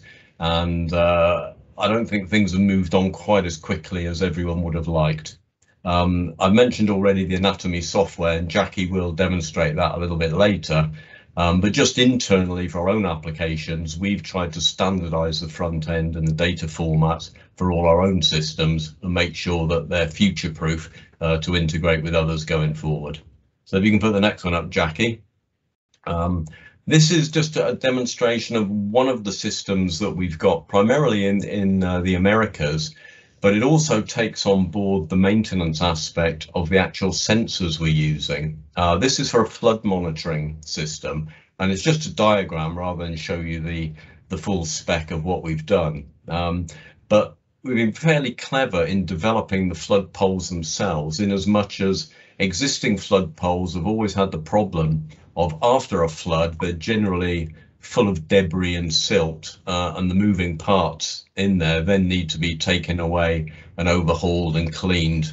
So we've come up with a reduced maintenance version where we use capacitive sensing technology, and as soon as the water level is detected, it triggers the alarm via GPRS to a base station, and that also alerts a camera, which then switches on, so you can use a solar-powered CCTV system to actually verify the flood through photographs or video. All of the components used have been designed to be ultra-low power, so we're able to use solar power and rechargeable batteries. And so the beauty of that is that you can put these in places where power isn't available in very remote locations. And we know that Network Rail have already identified over 200 potential flood risk locations. And being able to get stuff out there using solar power is a great advantage. And again, we use our own anatomy software with a user-friendly front end. And with every single installation, we have to customize the alarm levels for the height of the water, when you want the camera to click in. And we just use standard 3G comms, so that there's nothing particularly clever. As long as there's comms there, we can put a system in that will monitor not only flood, but a number of other things as well. And just before I hand over to Jackie, if we just go on to the next slide, I will just go through some of the weird and wonderful things that we're involved in at the moment. And we tend to be, for those of us old enough to remember the program, the A-Team, we tend to be the people that come in when people have a problem that nobody else can solve. We use an awful lot of low power solutions to utilize things like solar and wind power as well for remote locations. But where there is power, we've used LiDAR, which I know was mentioned earlier in the day, for monitoring level crossings. We do a lot of work for monitoring earthworks and rockfall as well. The beauty of LiDAR being that it will detect the exact size and location of anything that falls onto the track. We use a range of accelerometers on tilt tag technology for monitoring landslips and avalanches. Now we're looking at some potential opportunities in Scandinavia. I mentioned the flood monitoring already using capacitive sensors. We're looking at using the same technology that you have in airbags in your car, piezoelectric sensors for the monitoring of bridge strikes, and also looking at simple contact sensors for monitoring access gates. And again, CCTV can be used independently for monitoring level crossings, track conditions, or also for verifying other asset problems, bridge strikes being one, floods being another, and also site access. I'll now hand you over to Jackie, who'll talk a bit more detail about friction management systems we have and the anatomy software demonstration. Thank you very much. Thanks, Keith. You've left me 2 minutes to do it, so it's going to be a very whistle-stop tour. Just quickly, in terms of the friction management, we're talking here about trackside friction systems, so gauge face lubrication, top of rail friction modifiers, or traction gel applicators. So the remote performance monitoring system is embedded into the cabinets themselves. In units that are already in the fields, you can easily retrofit this as well. So the sensor, the operational data gets transmitted through the mobile phone network, as Keith said, and then is processed and then goes into the web interface. But also we're developing solutions where it can be directly integrated into the customer interface. So if you just bear with me, I'll just swap over onto the portal.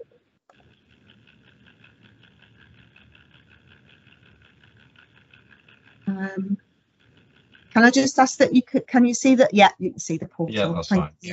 Yeah. So the portal's configured for unique access for users, and that user access is tailored to the individual user, depending on who they are, who they work for. So you can set up various permission and viewing levels. The homepage can be configured for different dashboards. So I've got several dashboards here for various clients. The dashboard will tell you just a quick snapshot of how many systems you have in the field, what they are, whether they're gauge face or top of rail, etc. A snapshot of the unit status. So here's the traffic light system for the alarm status. And then you can actually have a look at where the units are in the field, or just a list view. So if I click on the map view here, this is the Wessex Outer region. So you can zoom in, you can manipulate the map, and then you can look at the units, click on, and just view the details going into that particular unit. So each unit has, again, a dashboard with a snapshot status of the red, amber, green for the different sensor readings and operational readings, including product level, the power supply, the battery temperature. There's alarms on the electrical cabinet door and the product door, as well as other readings like amperes, train passes, and also the settings on the unit. So you've got information on the last train that passed, the duration, the number of wheels that passed, the voltage and the current for that pass, and how many pump cycles were activated on the unit. And then further down, you've got your details of the unit, who it belongs to, where it is, what it is, unique identifier for the asset, whether it's a single or a dual track unit, how it's powered. In this case, it's a DC solar unit. Then you've got location details. And again, you can click on and view on the map. And then you've got your settings that's actually controlling the unit. So in terms of interrogating the data, each of these status you can look at graphically.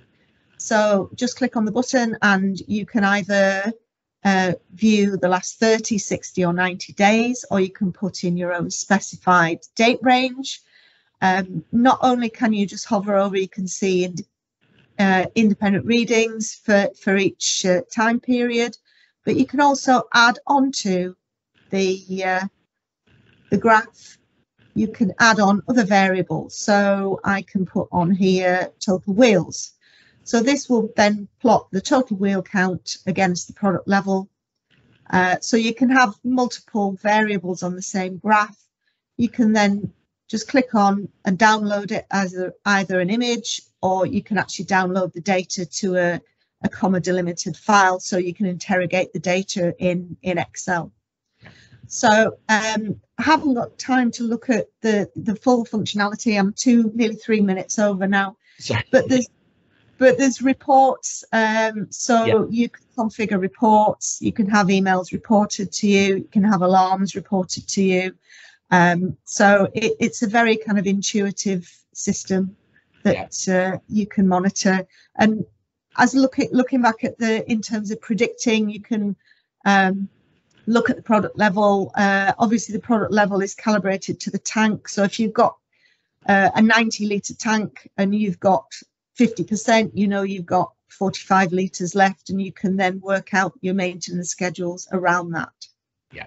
Okay. So that is all I've got time for. Yeah, thank you, Jackie. Thanks very much. I mean, maybe if anyone would like to get a more detailed description from Jackie, they can do. But if I could just ask everyone to give a round of applause, and I just want to get straight into these two elevator pitches who have been waiting very, very patiently today, all day. Thank you, Jackie. Thank you, Keith. I'm sorry we are running a bit late, but thank you very much, and I appreciate you trying to run through that as quickly as you can.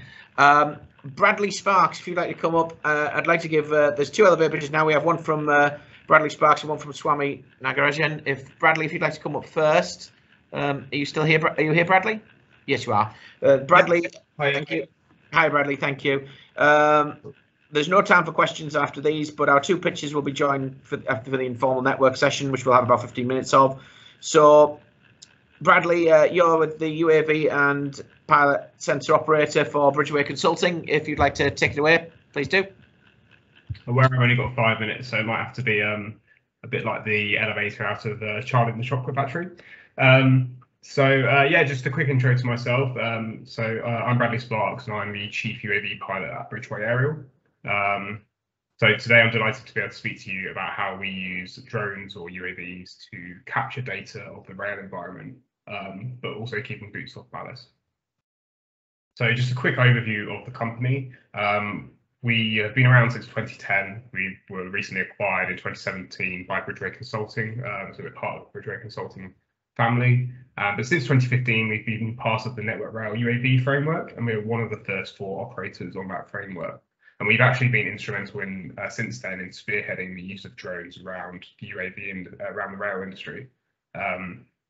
So innovators in kind of using the latest platforms and payloads over rail. So for things from high-res cameras to multispectral cameras, thermal LiDAR units as well, more recently. We also have an exemption from the Civil Aviation Authority to fly in places like London. So typically you wouldn't be able to fly as close to people, but we're able to kind of do that thanks to that exemption and work on projects such as HS2. So the kind of main reason we work in rail is to solve some of the issues around access. So we're aware of the headache of possessions and line blocks, how these can take several weeks to actually get sorted. And even when you do then get access to the track environment, sometimes you're limited to working at night, and that's not always the most conducive to getting the best examination data. So that's one of the benefits of using drones. You can do it in the day with the line open effectively. They're also less intrusive and more agile. There are obviously also kind of constraints around safety, and obviously that's a hot topic at the moment. So by keeping the UAV operator in an off-track position, we can massively improve safety as well. As well as that, we've also encountered some interesting use cases for drones recently. So, for example, we've been asked to survey a number of stations. So we've had instances where platforms are actually effectively hollow and they can't carry the weight of a mute or a cherry picker. So in that case, we've been able to actually send up drones into the roof of that station. So that's an interesting use case. And obviously, just in general, drones offer a different perspective to what you would normally be able to get from a kind of terrestrial position. The data as well, being able to capture a lot of data in a short space of time, and then also have multiple people be able to look at that data on a computer together and get a second opinion is really valuable. It's obviously repeatable as well, that type of data collection. So we can go back and you can do comparisons very easily. So just to give you a quick overview of the kind of data we can capture with a drone, if you look at the bottom of the slide there, you'll see kind of a large scale inspection of a retaining wall. This is a retaining wall in kind of a maritime type environment, near rail infrastructure as well. And if you look at the red box above that, you can see that we can zoom into that scale of a survey and look at things like cracks in masonry. So that's the level of detail we can kind of capture from a UAV from an off-track position.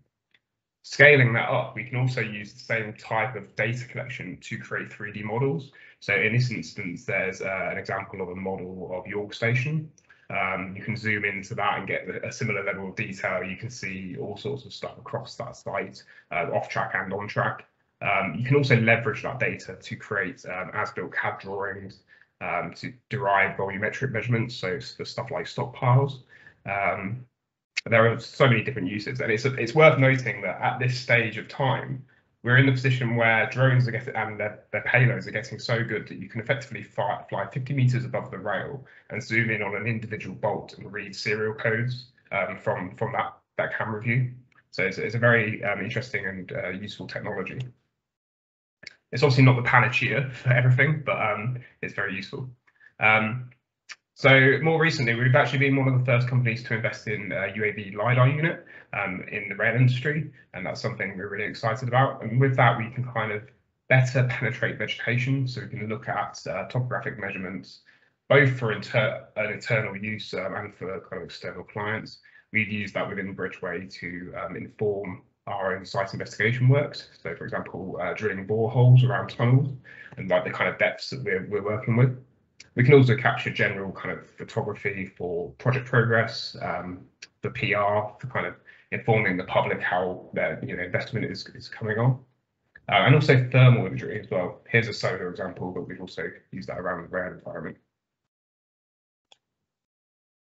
So I'll just quickly wrap up with a slide on the future. The government is really pushing kind of drone technology and unmanned technology, particularly in the area of beyond visual line of sight capability. So this is something with the Civil Aviation Authority. So at the moment, we're kind of limited in flying 500 meters from the pilot and keeping that drone in view of the pilots at all times. But the way the kind of capability is moving at the moment is towards being able to actually fly many tens of miles of track away from the pilot without that drone being visible to the pilot. And that's really exciting. And this is obviously kind of aided by the the increased endurance of these platforms. So the battery technology is improving all the time. So we're kind of seeing flight times near an hour for these multi-rotor craft. And the sensor resolution and accuracies are improving as well. And I'll just wrap up by finishing on automation, something we've got a keen eye on as well. That's going to obviously revolutionise things. Thank you very much, Bradley. That's much appreciated. If I could just ask Swami to come up, if I can ask everyone to give Bradley his round of applause, and Swami, if you would like to come and join us.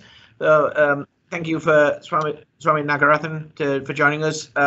Here our final pitch for the day.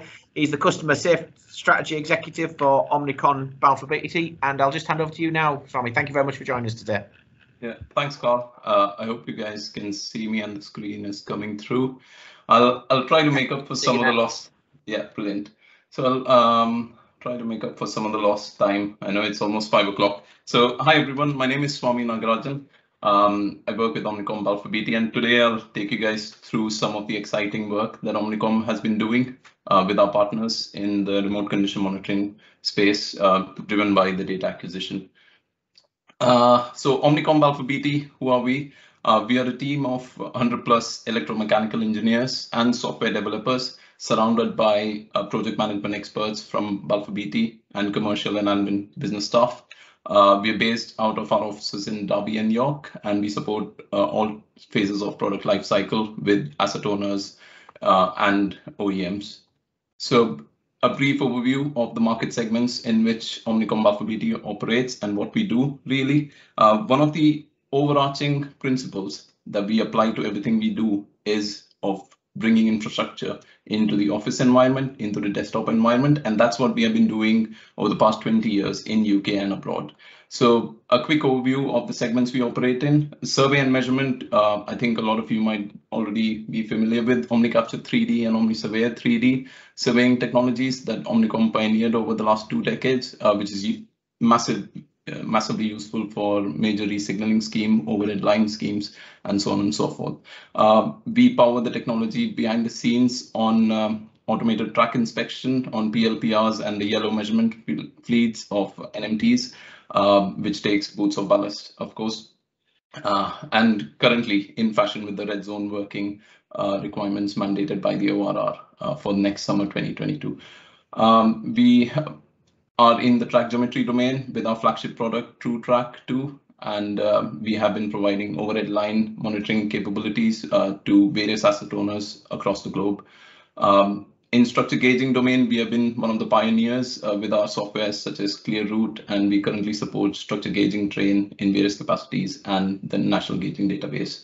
I'm going to just finish with this guiding principle that we always apply to everything we do, supporting our customers to realize and optimize the power of data. We have been working with various asset owners across the world, especially Network Rail, who's one of our biggest partners and who have trusted us over the last 2 decades, and various OEM in terms of in-service monitoring, Bombardiers, Alstoms, Hitachi, and we do a lot of work around the globe with SMRTs and Hong Kong MTR. So I'll quickly give you guys an overview of our Asset View database, which is a graphical interface of our level crossing health monitoring system, which helps Network Rail maintenance engineers immediately know the health of various components, electromechanical components of level crossing across the network. So here looking at, so due to the constraints of time, I won't be able to take you guys through the full software capabilities, but if anyone is interested, just feel free to give me a shout at the end of this and I can arrange a demo for you guys. Yeah, just at the dashboard, any of the network rail maintenance engineer can get a real-time view of the health of any of the level crossing components by just clicking on the place marks, and red and green, obvious, visual indicators, and they can drill down onto various timings of various mechanical components and electrical components. We monitor the health of the asset with various CTs, inclinometers, and various other types of sensors that we have developed over the years. The benefits that such a system, OmniLX, which is our flagship system for level crossing monitoring for network rail, the benefits that such a system has been delivering to network rail is reducing the need for attending testing and monitoring, essentially taking boots of ballast. It provides real-time continuous monitoring to network rail maintenance engineers at the touch of a finger from the safety of a desktop. It removes the need for quarterly tests and reduces the scope of annual tests, which is mandated by network rail SMS standards, the signal maintenance specification standards. I'm happy to go through it in some more detail for whoever is interested after the Q&A session. And it reduces the component testing requirements for network rail maintenance engineers, including LC11s and LC21s, which is your audiovisual tests, and LC21, your BR843 barrier test. And most importantly, it reduces, for the passenger's sake, it reduces the level crossing failure rate, keeps the passenger journeys on time, and off the road users as well. Everybody knows of how much delay it causes to the network with just one level crossing out of service, and for the road passengers as well. Overall, increases the safety and reliability of the network and the road users and commuters, and reduces the cost and helps network rail maintenance engineers to optimize their resources for more pressing tasks on the network. As I said, anything you guys want to know more about what Omnicom does in UK and across the world, give us a shout on omnicom@balfourbt.com or my mobile number, and I'm happy to stay back for questions. Thank you very much, Swami. Excellent way to round off the event, and if everyone could just give your well-earned virtual applause. I want to apologise for the bit of the overrun, but I think we all agree that there were some very excellent presentations there with a lot of very, very good content. So can I just thank all of our speakers, and if we can just give another virtual round of applause for all the speakers who've joined us this afternoon. Thank you very much for your time and absolutely excellent presentations.